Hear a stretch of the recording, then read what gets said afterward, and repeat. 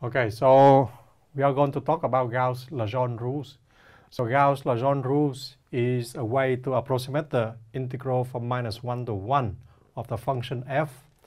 And you can see that different from rectangular rules or Simpson rules, now the points are not equally spaced, yeah, and the weights are not like depends on the width of the intervals anymore. So now the weights and the quadrature points are given by the following formulas. So the quadrature point xj are the zero of the Legendre polynomial of degree n, yeah, and the Legendre polynomial is degree n is defined recursively by this formula, by those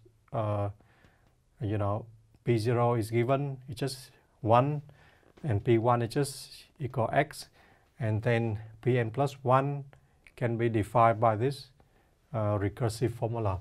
And once you have the zero of the polynomial, then you can find the weights by this formula.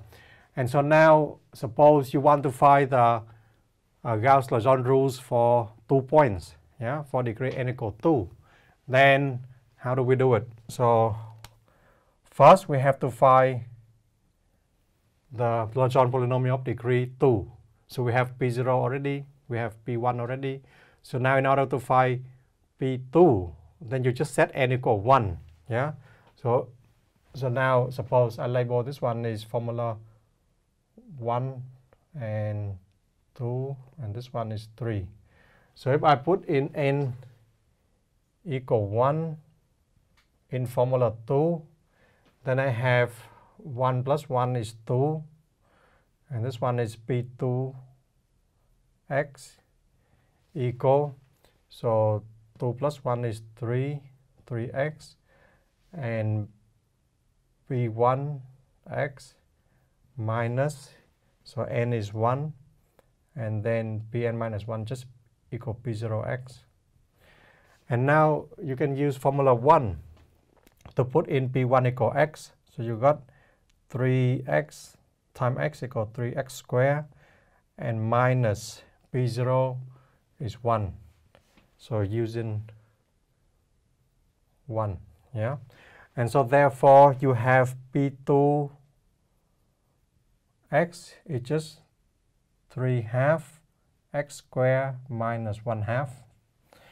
And you see that the zeros of p2, you just set this one equal 0. And when you set this one equal 0, then you have 3x squared equal 1.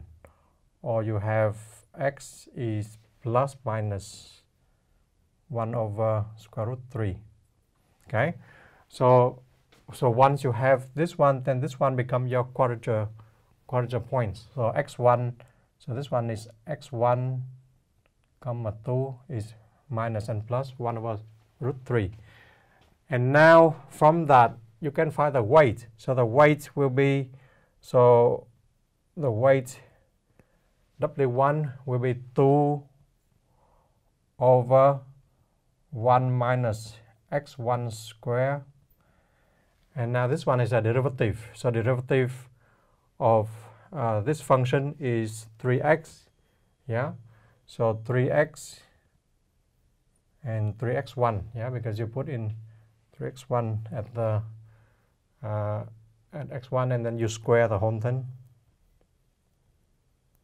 So then I will put in, so 1 minus, so x is 1 over root 3, so when you square it, it will become 1 over 3.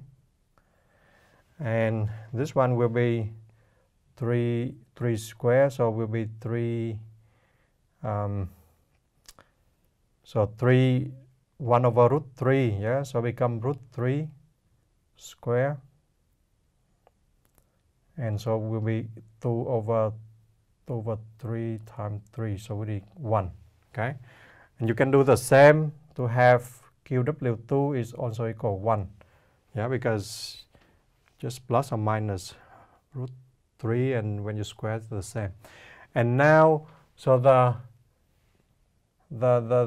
weight will be W1 equal W2 equal 1, and the point is x1 equal minus 1 over root 3, and the second point is 1 over square root 3. Okay, so this is the answer of the question.